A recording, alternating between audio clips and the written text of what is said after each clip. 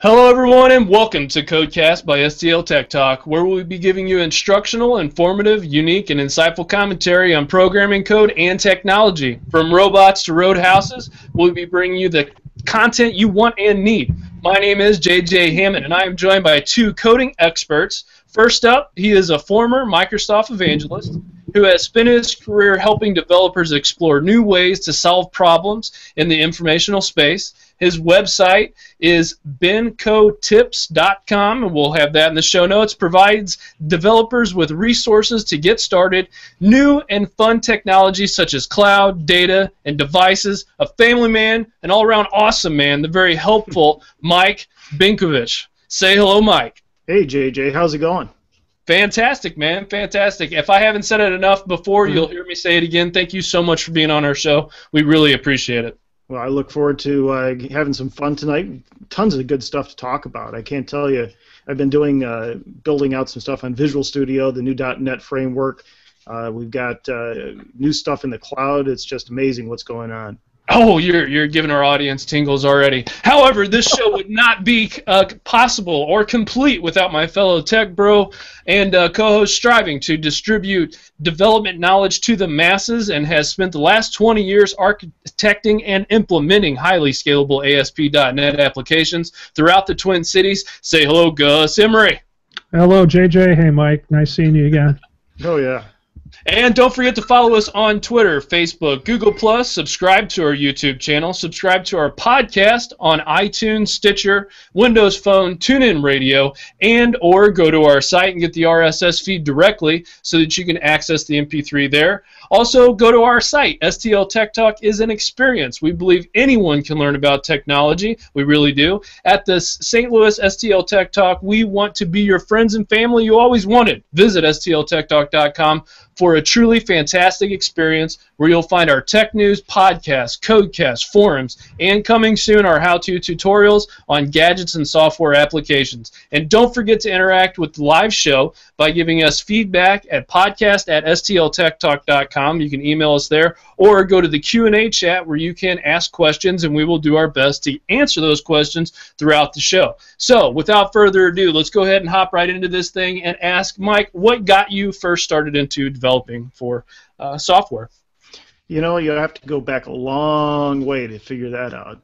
But, you know, it's one of those things where it's just ended up being a career you just fall into. You know, you're at that age where it's like, okay, well, when did you first start working with computers? When did you dive in? You know, you have to go back almost to grade school and be messing around with computer games and wanting to dive into writing some cool logic around this or that, and it all just kind of played out. So I did that for a while. I ended up going into engineering, getting a degree, and then deciding to continue working where I actually had a paying job, which was doing the computer stuff and writing code. And I kind of fell through that to being running a consulting company here in the Twin Cities up in Minneapolis. Did that for about a dozen years, then went to work for Microsoft for, I don't know, 6 or 8 years doing their MSDN events, showing developers what's possible with it. And the best part about that is you have to be up on what's going on with the technology. And, that's fun to track. Oh boy, the challenge is that everything's changing so fast. Where do you want to spend your time, right? Right. So exactly. It's like you got cloud, you got just all these options. No. We're gonna stick to DOS. Are you kidding me with that? Really? That's what you want to do? Have you seen DOS 8? I'm sure Gus has. 8.1. Oh, nice. Has graphics now. Well played, sir. Only a few people got that joke, and whoever did, that's freaking hilarious. Gotta do it. So that's cool, man. I mean, a lot of people that we talk to do have a lot of roots in the gaming and wanted to write some logic and stuff. What was some of the first equipment that you ever programmed on? Well, you'd had probably the Commodore was the way I went. It seemed like back then you were either going the Apple route, you're going the Atari route, the trash shading route, or the Commodores. And so I was a VIC-20 guy. Actually, before that, I played around on a Commodore PET, which was one of the early machines that has actually had a built-in monitor. It was a luggable in the sense that you could actually pick it up and, with 2 or 3 people, haul it to the car and bring it, to and from different schools and stuff. Nice. You know, it's amazing how the all-in-one kind of did their entire loop around, isn't it? Yeah. Started with an all-in-one, now we're back to all-in-ones again. They're called Raspberry Pis, right? Yep, Right. It's exactly. almost the same idea. Plug it into a TV, and wow, you got a computer. Yeah, Boom. exactly. Yeah. Who needs a monitor? No, they don't need monitors. Right. You need I/O devices, right? Yeah. Plug it Yeah, in. exactly. Exactly. Why don't you tell us a little bit about your professional background? I mean, you talked about the consulting company and whatnot. What are you doing now? So since I left Microsoft, I've been doing consulting on a variety of different small projects, big projects, doing things like helping write sample code. I've been doing I've been doing a little bit of developing courseware for App Dev Learn Now Online, so you can go out. Just finished a course on Visual Studio 2013. I mean, that's where this code, where the stuff that I'm kind of been doing lately is coming from. Also, I've done a lot of talking about the Windows Azure, the cloud stuff. I ran the Azure boot camps for a couple of years and helped out drive content on that and scheduling and kind of put stuff together. Working with the Azure team to make that all usable and friendly and fun. And, it's interesting getting out and using it and seeing how it fits into the real world. Right. Yeah, Right.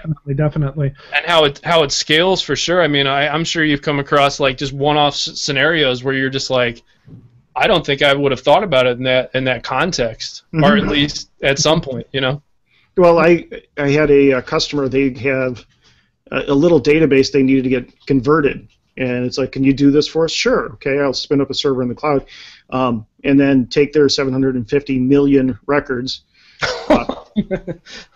Small Right. database, right? Do a little bit of processing on it for a couple days, and spin up a couple of 8-core machines with 56 gig of memory.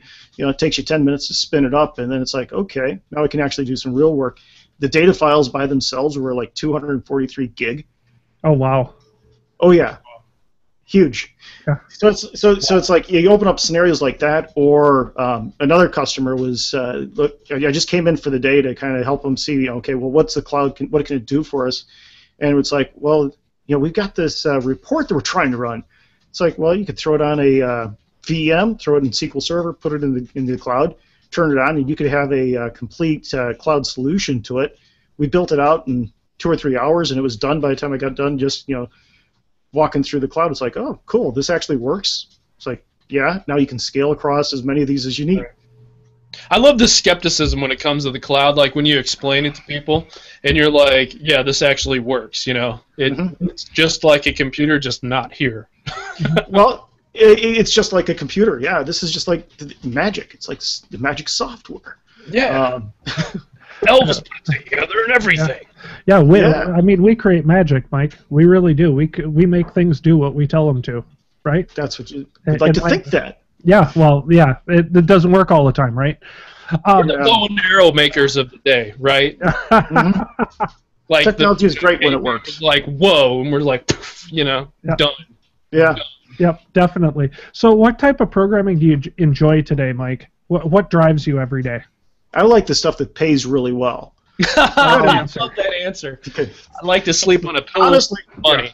Right. That there is a consultant's answer, by the way. Right. How much you got? Yeah, we could do that.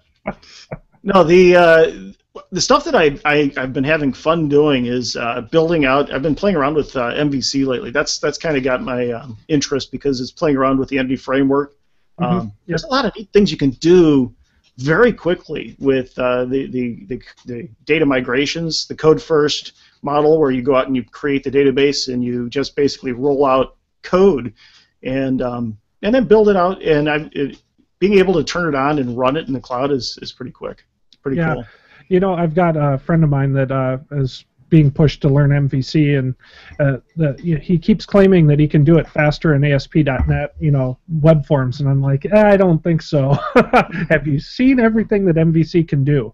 MVC is so intricate, but yet so easily leveraged with wizards, right? And scaffolding and whatnot. Mm-hmm. Well, the thing is that you've seen Hanselman's story of it's one ASP.NET, right? Exactly. And everything you can do web forms, and you can tie in MVC, and you can tie in Web API, you can tie in your new identity story. I think it's interesting just seeing how easy it is to go ahead and plug that stuff together, because it is a matter of just deciding you want to do it. But the challenge is that even though the technology is there, it's knowing when to use it, and because you can doesn't mean you should. Right. And knowing when not to do it too. Oh, gotcha. Totally agree with you wholeheartedly.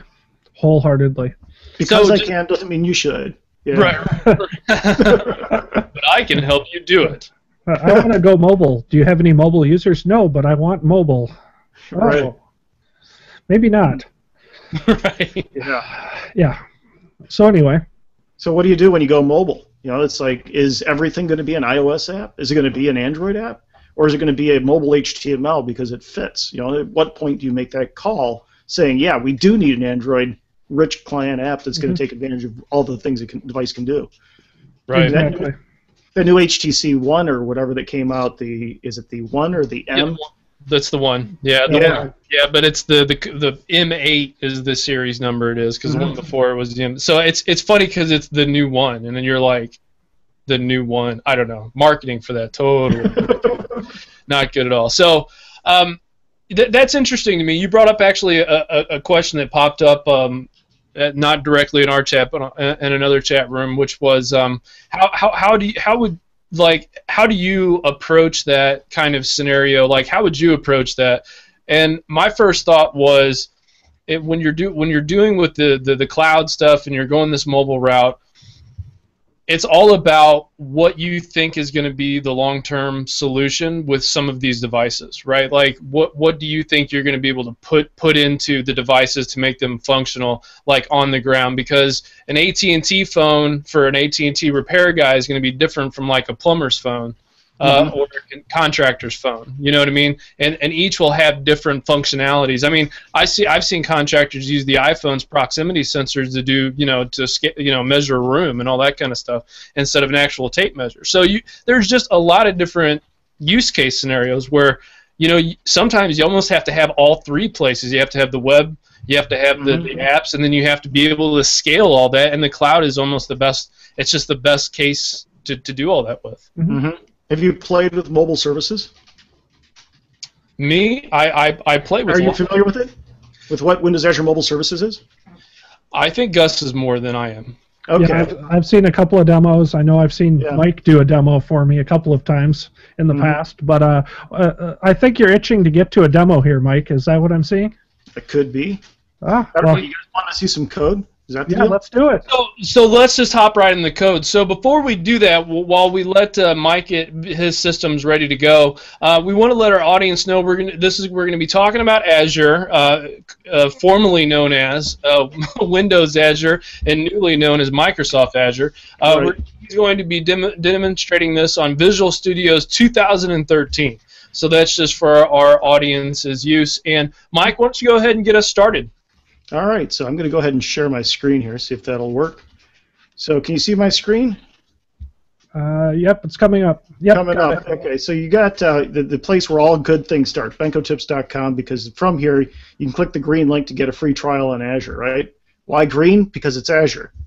So if you look at it, Azure is going to give you a cloud subscription that you can go ahead and use a variety of different services on, and really, it's just getting into the portal and getting started doing something. So what I'm going to do is I'm going to just go into the Manage Windows Azure and log into my portal where I've got some stuff out here. And just to kind of get started working with the cloud and working with what you can do, Windows Azure has a collection of compute, storage, networking, core things that you can build on top of. And then there's like these value-add services that go a step beyond that. Everything from like mobile services, which I'm going to show you here in a little bit, to media services where it handles video and doing streaming and putting down the right kind of stuff for that. Hadoop, you've got Service Bus, you've got Visual Studio Online. I'll show you something wicked cool on that in a second. Scheduling, you've got Traffic Manager, you've got Active Directory. So you have all these different ways I can go out and build and do stuff. So if I wanted to create a mobile service for us to use today, and I want to get your feedback on things, I could go out and create a mobile service by going out, clicking on New, create a new mobile service. We'll call this our CodeCast.azuremobile.net. We'll notice that name hasn't been taken, so I'm going to create a mobile service for you guys. And we'll throw this into an existing database, although I could use a free 20 meg SQL database. Maybe I should do that. We'll use an existing database. I'm going to throw it into a subscription I've got on the East Data Center. Click on Next, and then I'm going to go ahead and log into where I've got my database. And this is going to then go out and it's going to provision for me a RESTful service in the sense that it handles get, put, post, and delete. Anything that can talk across the standard HTTP stack is able to talk to this service and interact with it. So that means clients like a Windows Phone client, like a Android, iOS. There's also a couple of new ones. PhoneGap is out there. Xamarin's on there. So, and they have sample starter apps that you can use to get started. But once we get CodeCast set up here, give it a second. So a question for you, Mike, while we're waiting for that to be created. How do you feel about the other systems like PhoneGap and Xamarin compared to, doing native apps? Do you have any ideas? I like the idea, and I know that with Xamarin you can get a basic like a setup that'll let you go out and do that. Use the write your code in C# and then deploy it across the different platforms. I think if you're going to do it for a real app, you have to actually get a license for it. PhoneGap is nice because it'll actually compile down to native apps running on the phone. I like that idea. But with this, you'll see I can go out and I can just create an iOS app or an Android app. It'll give me the source code in Objective-C or in Java to go out and do that. So I created this CodeCast mobile service here. You'll see I can create a new PhoneGap app if I want to. I'm going to just create an HTML site. So what I'm going to do is create a new HTML application for working with this mobile service. And we'll do it like a to-do list where we can put in things that we want to demo or show you guys tonight. So I'm going to create a to-do item table, which is going to create for me in my SQL database a table that's going to be mapped out to my service. And then I'm going to download the app to actually do something with it. You'll notice it's got a download, so I can just click on Open.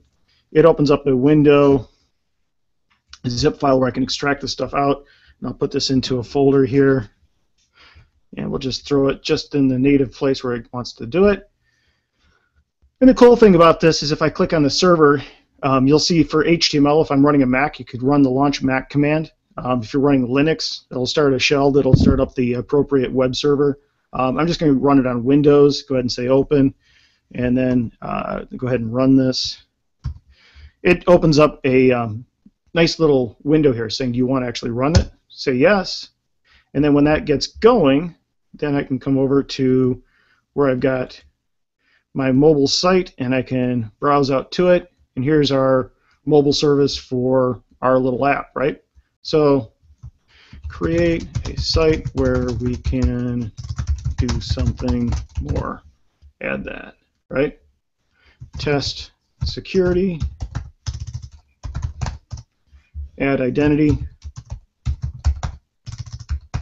Or whatever. But the thing is that this is actually going out and it's creating items. These items that are showing up here that I can even go in here and edit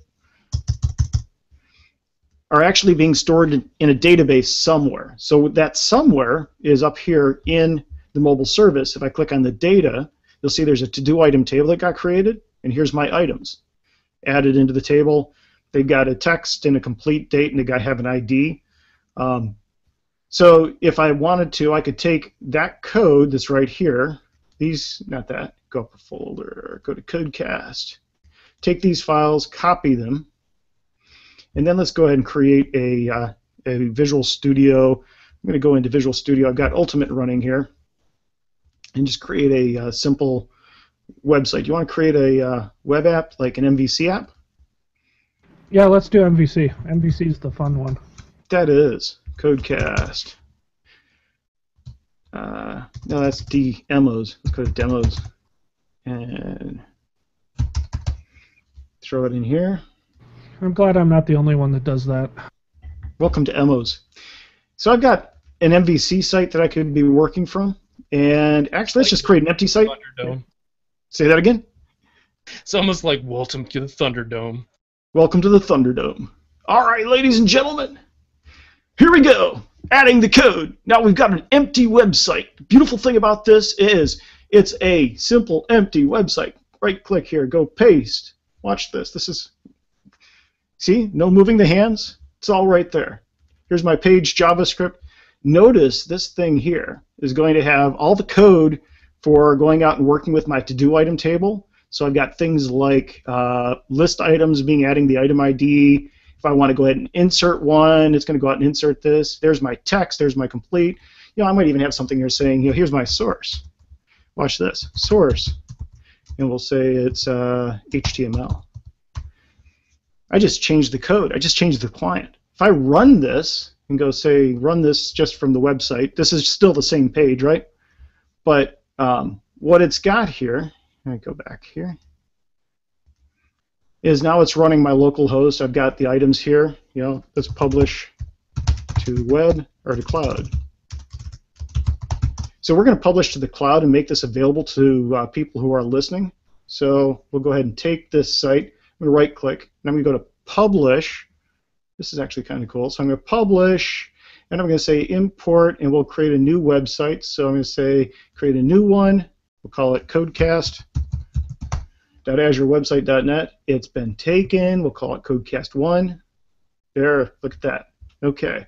So should we do this in Europe? No, let's go to US. We'll use the same database. No database, don't need it. Don't need no thinking database. Click on next. And what this is going to do is it's actually provisioning a website on Azure for me now in the free environment. Click OK. It'll create it. And then I can say go ahead and publish this, save it. And ba-bum, ba-bum, ba-bum, there it is up and going. So now, if I come out here, you're going to see I had this unexpected connection failure. What's that all about? So where does that come from? That comes because I'm doing cross-origin resource sharing, or CORS, which is, hey, it doesn't know anything about this name up here on that mobile service. I have to configure it to say, yes, allow codecast1.azurewebsites.net in to be able to work with that. So let's copy this, hop over here into our configurizer. We're going to go out and configure this thing to work with it. Pull up configurations, and then scroll our way down.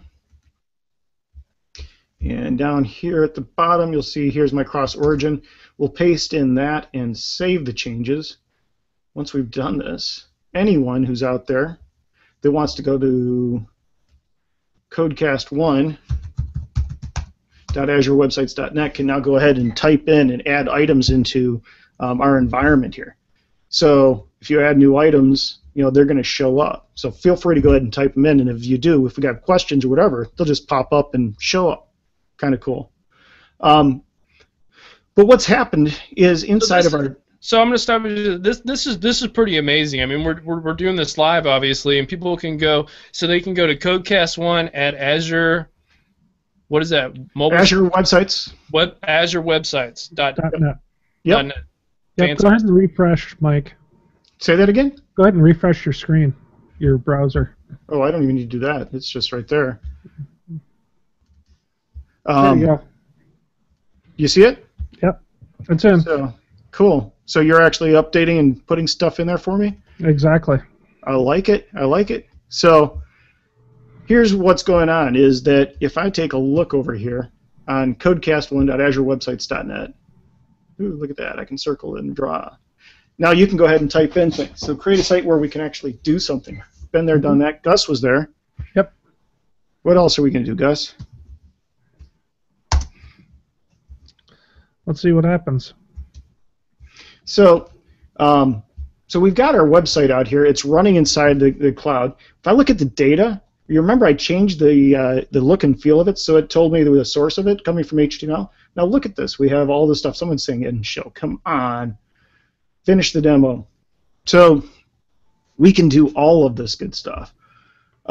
But I can also do this. I can go in the script, and I can say, you know what? Whenever I get new items in here, not only can I take stuff that's showing up on the client, but I can also modify the request here. So I can say item dot my data is equal to new data.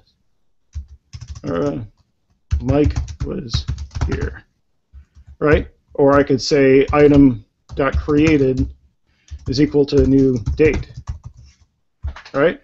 Created date, and put a semicolon, because it gives me IntelliSense against this too. If I save this now I've changed the script for that mobile item, so anytime someone does an insert now, it's going to add these two columns, my data and the created date as well, right? And if I go to the update, I could say, okay, if you update it, we're going to say item.updated by is equal to script. Someone changed it, right? And we can save that. And the cool part about this is that if we go back over to our to-do list and refresh here, see if someone has put something in there. Come on. Yeah. You are Batman. Me too. There's an update. Come back over to our data. Look at the data now. We added all those columns for the source, my data, created date, all of that good stuff going on, right? So you've got the ability to change so that you can script and capture stuff coming from the client, but I can also capture stuff coming from the server, right?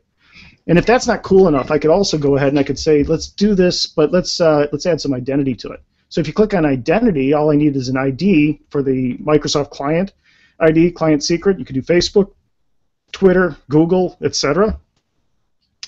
And at that point, then I could go ahead into the scripts and I could say, okay, well, when someone goes ahead and does an insert on this, click on the scripts again, I could come over here to the help button, pull it up and say, whenever I get someone doing authentication, authorize a user, I can go out and say item.owner is going to equal to the user.userid.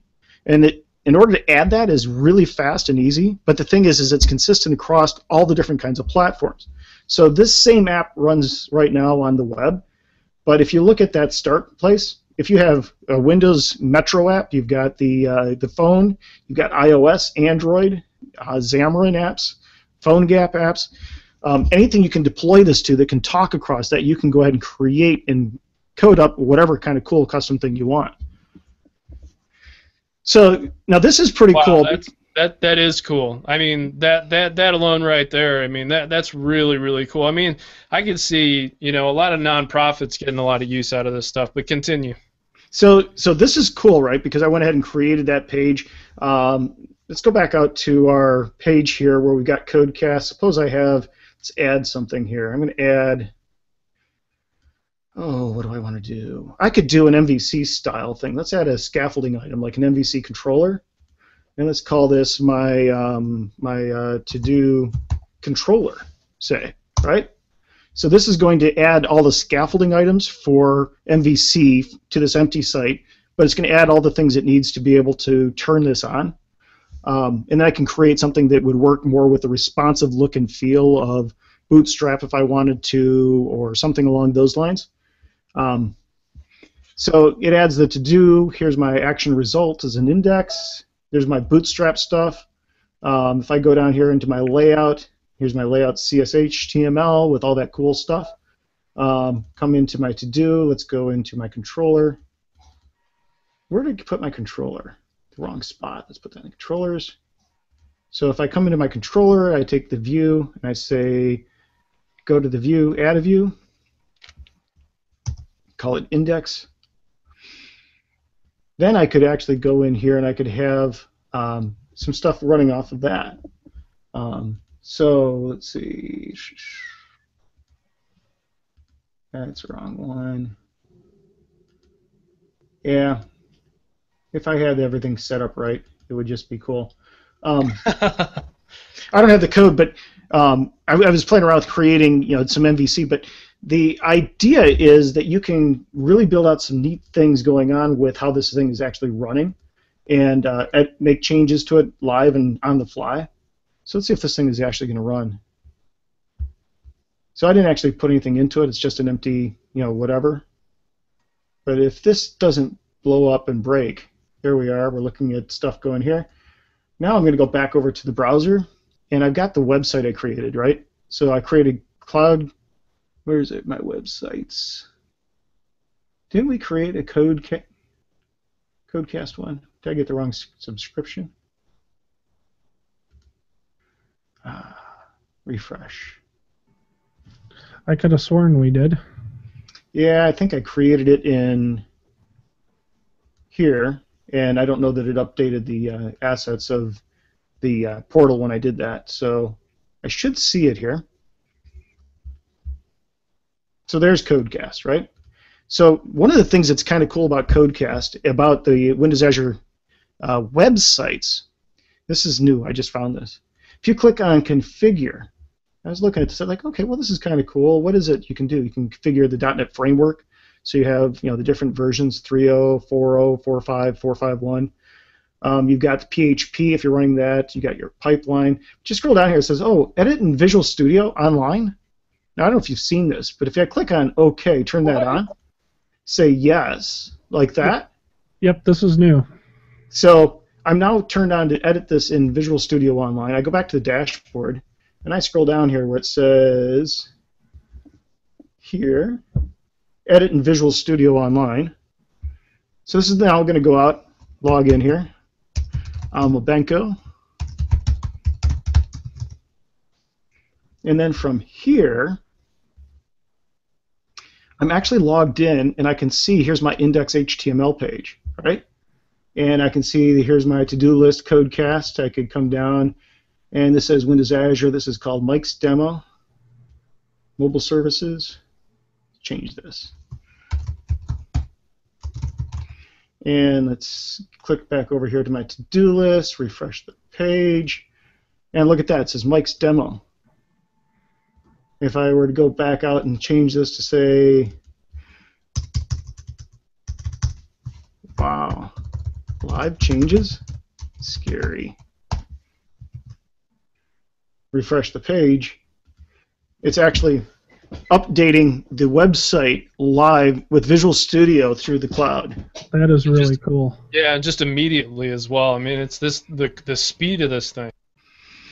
So mobile services I've been talking about a lot, and it's really cool, and there's a lot of cool things you can do because it applies across so many different areas. But when you take mobile applications, you tie it into the cloud, and then you add the ability to make changes. I mean, I remember we talked about rapid application development being where you could actually build something in 2 weeks. Now we can do the same thing, but you work from home. Yeah, and you can do it in a day or two. Oh, it's amazing what you can do with this.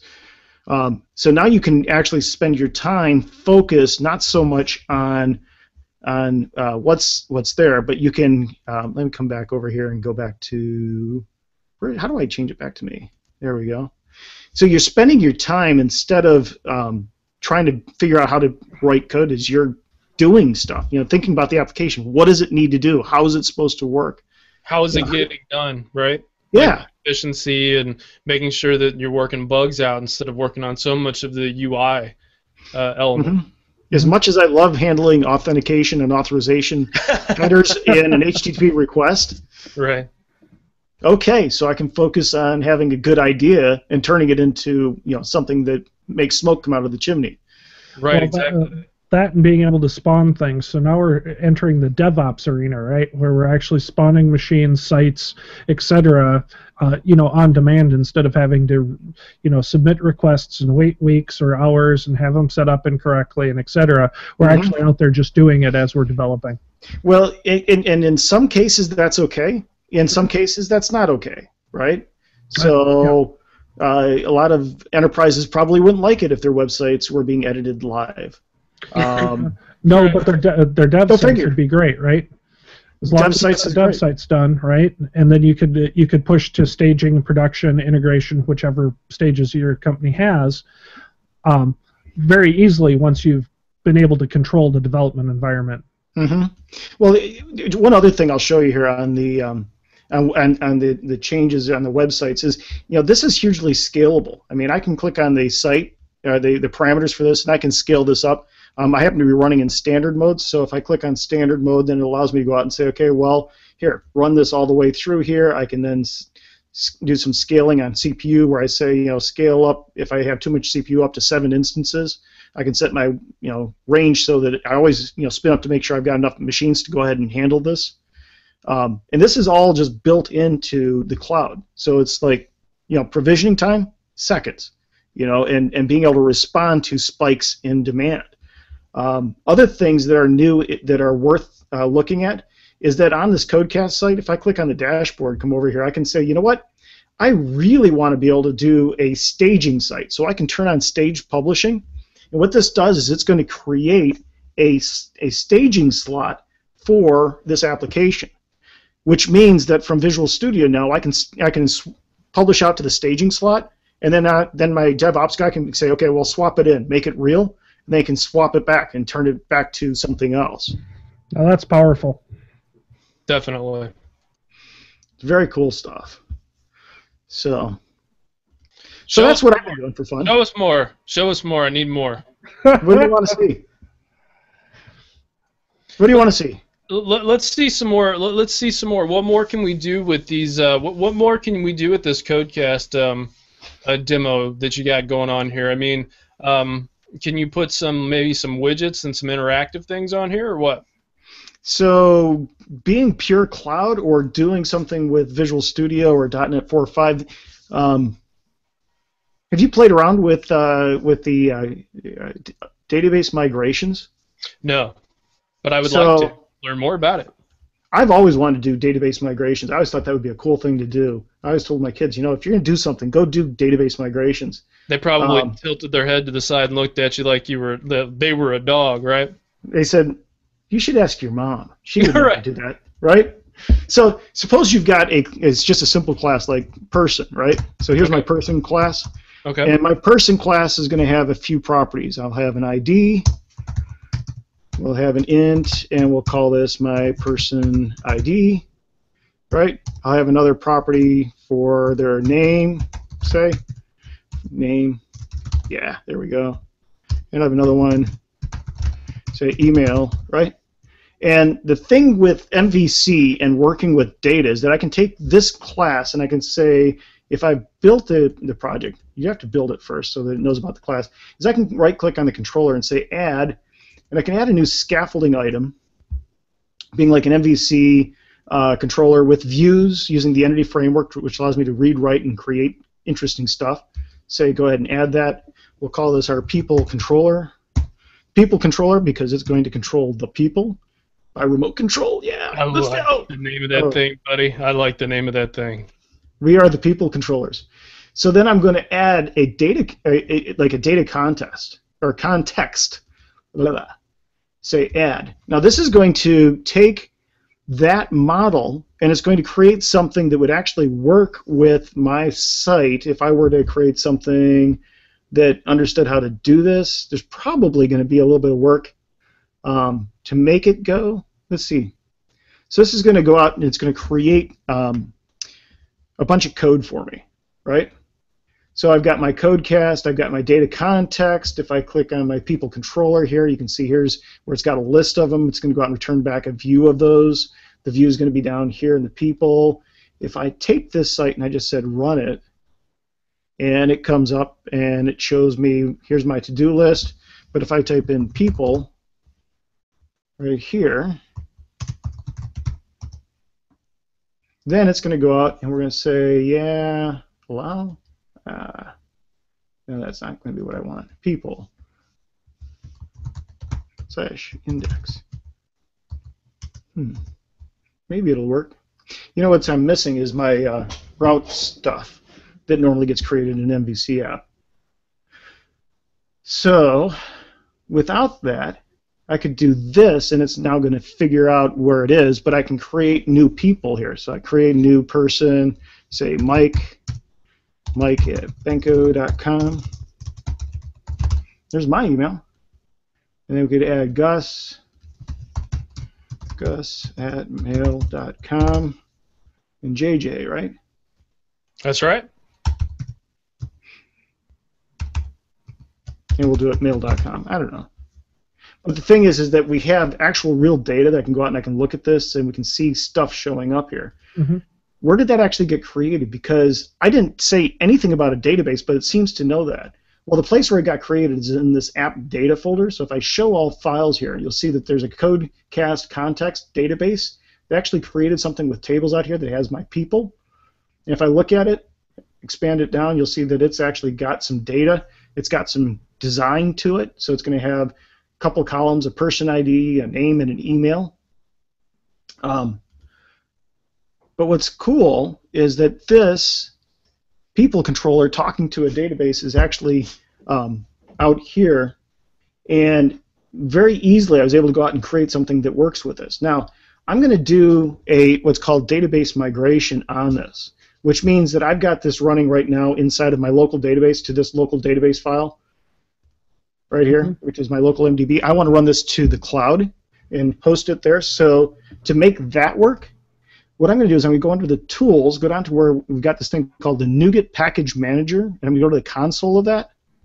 And inside of this CodeCast project, I'm going to install a package here. Make that a little bit bigger so you can read it. Say install package, or no, enable migrations.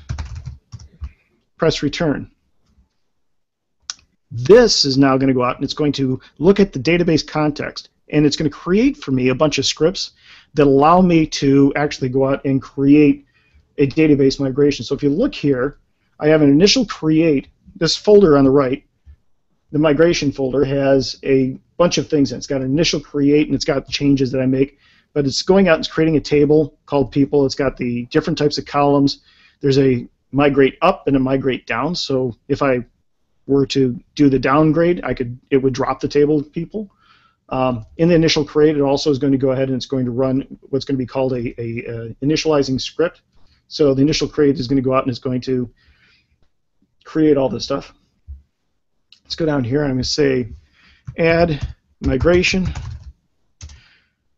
initial create. And this is now going to actually add the pieces it would need to be able to run this. Now, this is cool because I can say, okay, here's my configuration. It's got some seed data. I could add, more information here if I wanted to. But typically, what happens is you take this and you say, okay, you come down and you run this thing called update database, and that then will go ahead and run my migration out against the database and take anything that's out there and apply it to the database that's running here. Now, if I were to change my class, so say our person has more information, like say we've got a URL. String. Let's do, how about their Twitter handle? And we'll save that. And if I were to go out to my controllers and I go to my index and say I wanted to say add the view, which would update the view, say yeah, it's going to overwrite it. Actually, I didn't want to do that. I want to do this. Index, add view, and I'm going to do this was the details, or no, this was the list, wasn't it? Yep, list. There we go. I didn't want to do empty. And I'm doing this against my person. Say add. So now it's going to replace that with something that's going to show these extra fields, right? So it's got my name, email. I just thought it would pull in the other stuff. I think you have to rebuild it first. Now let's go ahead and build it. You're probably right. So again, what are we looking at? People controller, index, add view, overwrite, list with model. And model is going to be person, CodeCast context, crank. And you could do this for that one, for the index. You could also do the details where it's going to show the details of that, add the view, and this is now going to update that as well. So this would be like the details, use the model class for person, add. And if we click on run, now we're going to get this thing coming up. So here's our person details. And let's go back to index.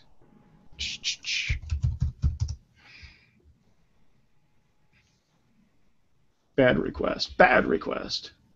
Doesn't know it because guess what? We have to actually update the database. So with this, what we're going to do is we're going to say, go out to our package manager. And from here, we're going to say add another migration, modify people, and then we're going to update the database. And by doing that, it's now going to actually apply these files in the order that they got created, right? So if you run it again, then you're going to get something that says, go to the people index.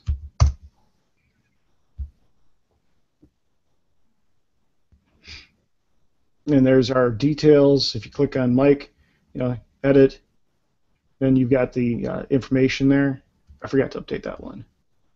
But there's our Twitter handle showing up, and you've got the other information that would be created. So if I was to go out and create a new one, again, I'd just have to update the view that's got that.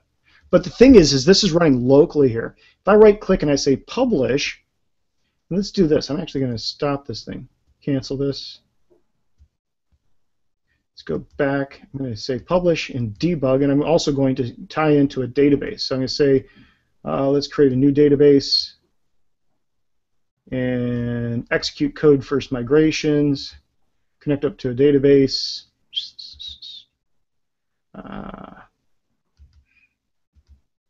Okay, we'll just pick a database and throw it out there. Click on next and publish.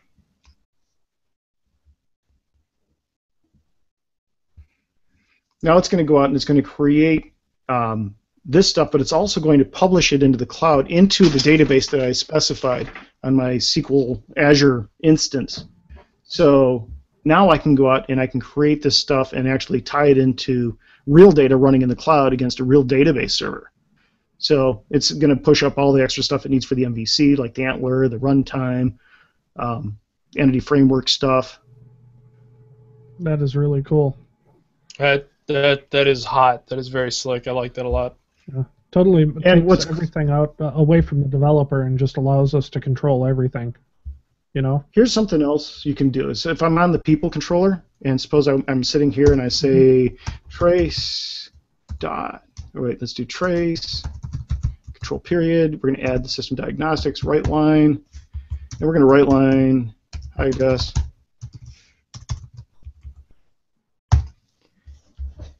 And did that finish? It's still publishing. So here's my web publish activity. Yeah, it's still going. Cranking down, lots of stuff going out. SQL Server, entity framework. Plus, it's got all the PDBs too.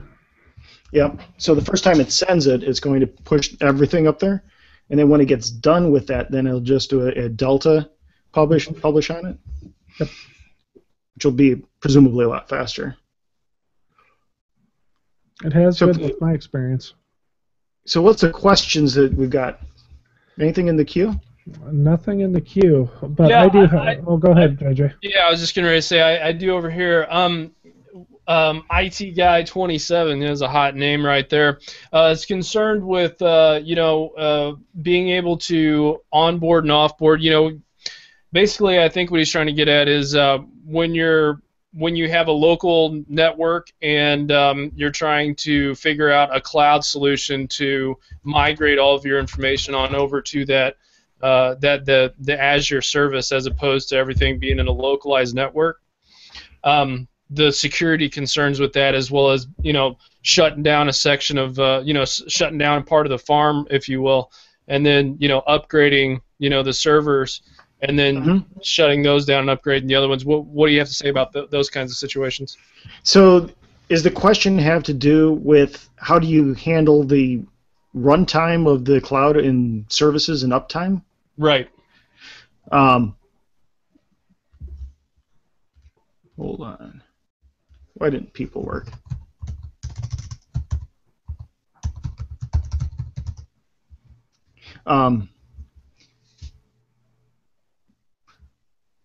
I missed the question.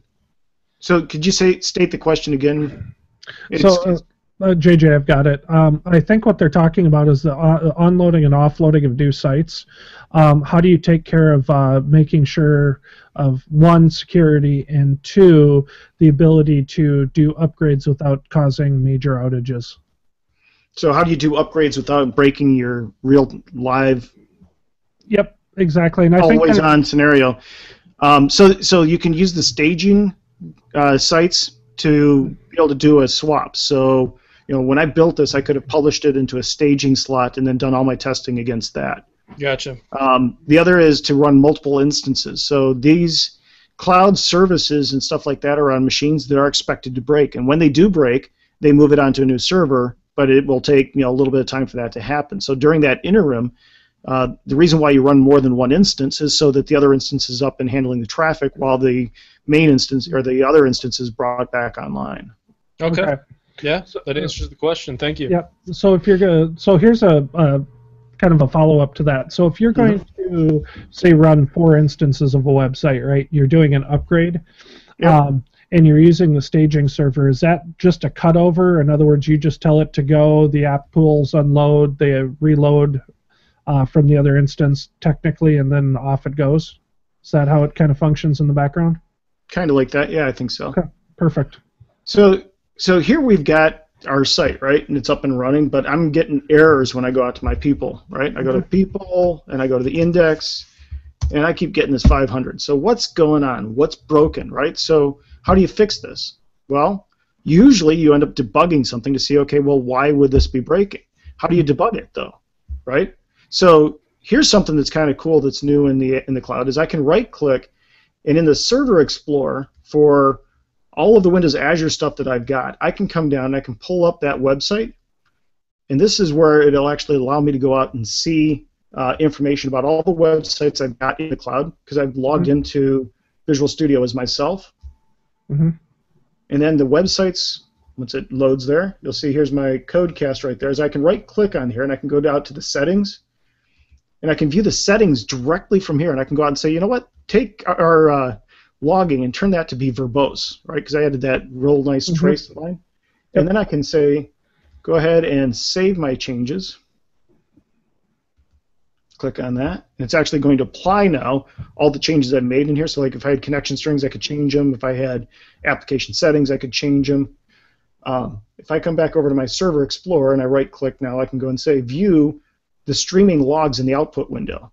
And so now it's actually going to go out to this, and anytime someone goes out and runs the site where I've got something like this running against the people index, I could refresh this, and now you can say, hey, there's that high gust line, right? Showing up in the streaming log. I can also right-click on this and say, connect, attach the debugger. So now what I'm going to do is I'm going to debug this site in the cloud from Visual Studio at my desktop. Now that's slick right there. So we'll open this up on my index. Where was my... It was in the controller. Yeah. So we'll let this thing connect up. That's going to go out to the controller. Let's browse out to the controller here. Here's my people controller. We'll put a breakpoint on this trace line. And let's go back over here to this bad boy. And go to this, go / people index. And now you'll see that I'm actually in debug. It will have just written out the high gust, and now I've got all the locals. I've got all the watch. I've got all of the find result. I've got autos. Yeah, so then I can go in here and I can say, okay, well, pull this in and start now diving through that. So there's some fairly compelling, interesting things about working with the cloud where you can tie this into your mobile apps and be able to seriously see what's going on, be able to debug it, figure it out, upgrade it, scale it. Yeah, I was just getting ready to say, I didn't mean to interrupt, but the first thing that popped in my head was user experience, being able to tweak any kind of issues that pop up, being able to do quick fixes and quick turnaround times to get those issues resolved. Sure. I mean, It's very cool, you know, and this is, you know, this is doing the editing from Visual Studio, which is probably where you want to do this, because I would tie this into like TFS and do my deploy, so I check it into TFS after I run my tests to do the deployment, as opposed to editing the website live online. You just do that because you like living on the edge. Yeah, but you know, in a test scenario, this actually makes a lot of sense, because you're actually testing on the server that the app code is running on to be able to see what's happening there that isn't happening on your local workstation, right? And that's what we, you know, eventually want to get to be able to fix issues. Yep. Well, So this is fantastic and awesome. I really honestly wish we had more time, but I'm gonna have to call it. That does end the CodeCast section. As ominous as that sounds, let's move on to what our guest thinks about the future. So you've had maybe a little bit of time or no time at all. Either way, I'm going to ask you the question: what do you see? What do you see being the next new big technology thing within, you know, the next niche technology? There's this really cool technology for communication called CB radio. It was. Oh wait, has that been done? Right. Okay, that's been done. No, I mean, I mean, you look at the stuff that we're doing with the mobile and the cloud and tying things together. I think we're going to see a unification of the mobile technologies, but that's going to take 5 years. It's not going to be. We have Android, iOS, Windows, HTML. You have so many choices, and getting parity and trying to see who's going to be the winner. You know, at the end being, you know, someone dominating the market share. No one saw Android coming. No one saw iOS coming. It's like, you know, 6 years ago, it was, you know, Windows Phone was probably, you know, and BlackBerry were the two players, and then boom, they're both dead almost, and you know, struggling to come back and getting back in the game. Sure. So I think it's a very fluid thing right now. It's not going to solve itself in the next whatever, but as people upgrade and look at what they want to do, they're going to try to find devices that work for them. Right. And yeah, so. You know, in regards to that, you know, a lot of people have made the case for the web app being, you know, the default go-to type of scenario, just because even though it doesn't directly tie into the, you know, the APIs of the phone or device, whatever. I get that. You know, I get why people say that, right? Because you're just, you know, I mean, anybody could access it from kind of any type of device depending on the scenario, but that doesn't work for all scenarios. So you got to think about, you know, what's the hardware situation going to look like. And you know, we see these kinds of evolutions with the devices and the technology and stuff. You know, do you seeing it be kind of an Internet of Things, if you will? I mean, I know that term's been thrown around quite a bit, but I mean, Azure seems to be able to handle this kind of stuff and going to be handling it going forward. So these wearables and these different things that we can communicate to make our lives easier and more efficient.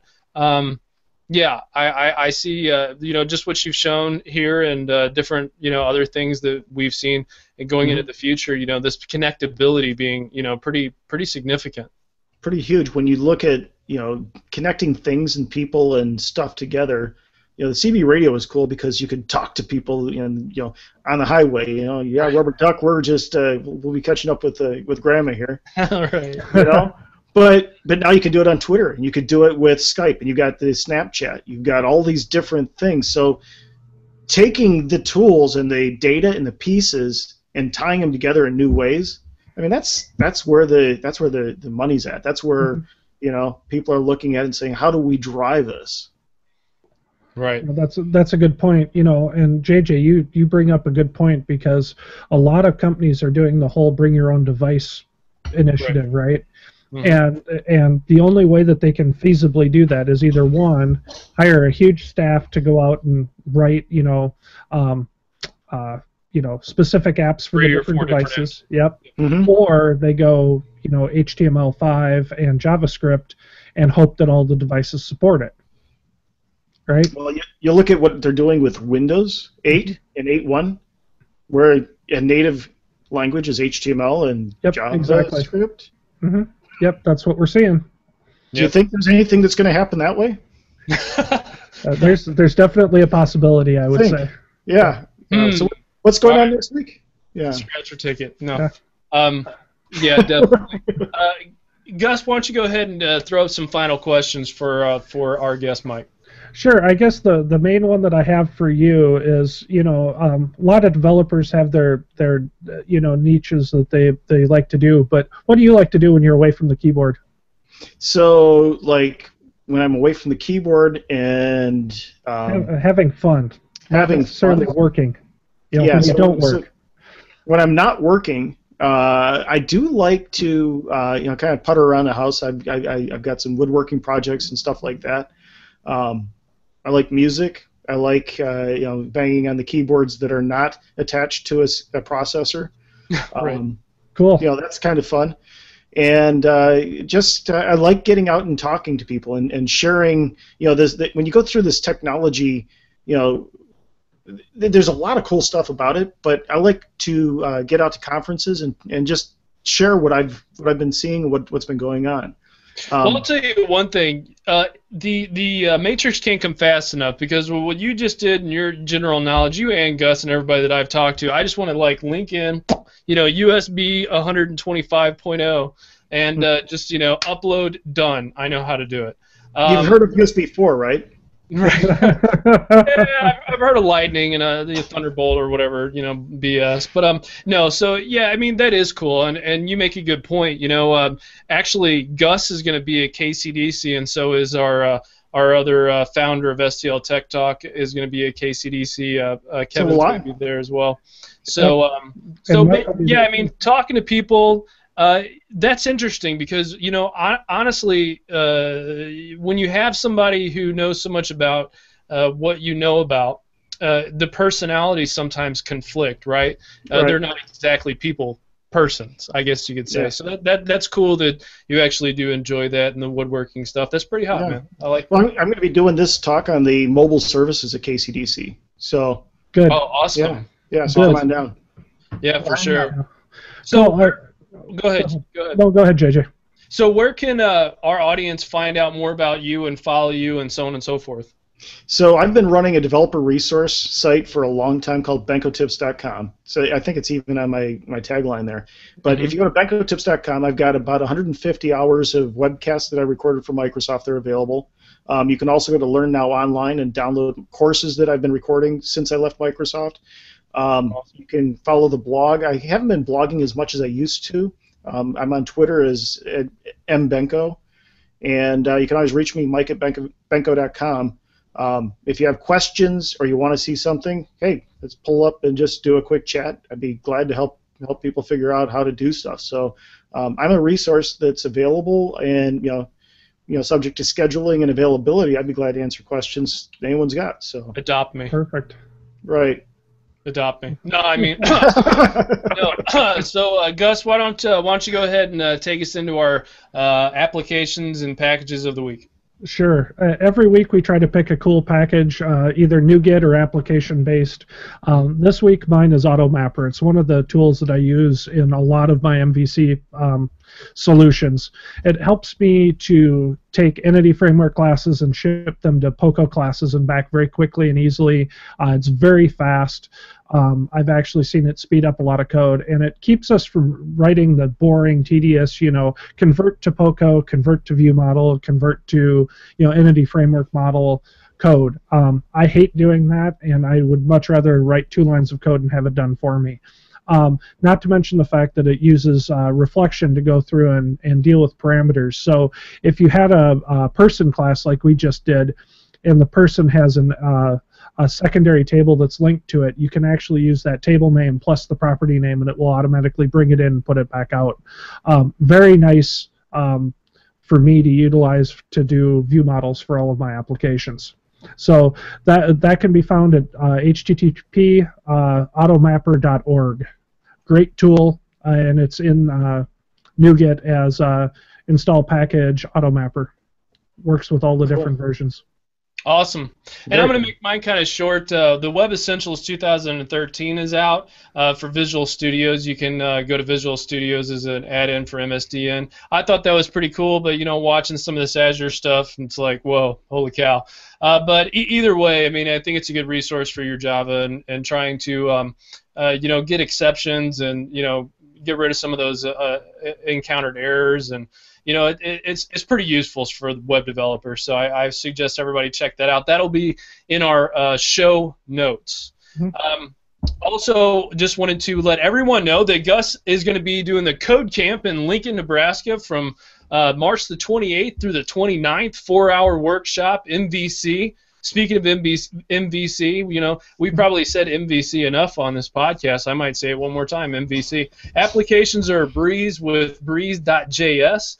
He's also going to be at Build, which, by the way, everyone, if for your visual pleasure, here's our new shirts. A little higher, JJ. Oh. Boom. Look at that. I want one. It's our new shirts with CodeCast, #CodeCast. That's us, right? Note that I'm also wearing one, JJ. Nice. So, nice. Yes. Yeah, for sure, for sure.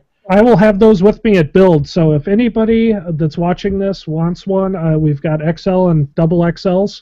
I will have them with me at Build. Come up and find me. I'll be wearing one as well. Yep. And that's going to be going from April the 2nd to the 4th, so keep your eyes on STLTechTalk.com under our events coverage page. We're going to have a whole page dedicated to this.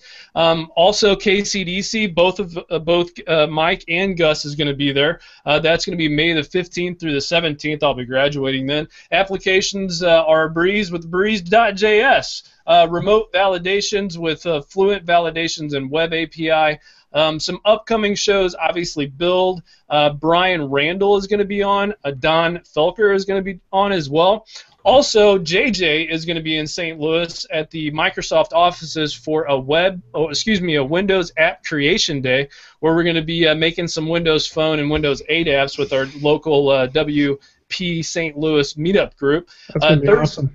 Yeah, it's going to be so much fun. It's going to be really cool, man. I wish both of you could be there to show me how much I don't know. Thursday night, we're actually going to have Vernon Smith from Glance and Go Radio, a guy who likes talking about Windows and all that above. So he's going to be our guest on Thursday night. Also, I'm going to be not on the panel, but covering the St. Louis Tech panel focused on the future of St. Louis's tech scene. A lot of big players are going to be there. I'm going to be there as well, talking to them about what we could do to continue to help the St. Louis scene grow. We are growing. One of the biggest local tech, booming tech town. I'll just say that. So it's really nice for tech startups, and we do Arch grants and things like that. And hopefully we'll be able to start one of those ourselves and start our own conference. But having said that, guys, man, I can't thank you both, and Mike, we can't thank you enough for coming on the show. You got to come back and tell us, some more information. It's just, it's like the tip of the iceberg with you. So if you like hearing yourself talk, or like us not talking and you just talking, we'd love to have you back on. So, but thank you very much from the bottom of our hearts. We really appreciate it. Cool. Yeah. Gus, did you have anything else you wanted to add? I was just going to thank Mike myself. It's always fun to sit down and talk to you or listen to you talk. You always have a wealth of knowledge, and I can't wait to have you back on the show again. I look forward to it. Definitely. Cool. Definitely. Awesome. Cool. Awesome. Well, again, Mike, thank you for being on the show. Thank you to all of our fans. We love you, and thank you for your support. And from the entire STL Tech Talk crew, good coding. We're out.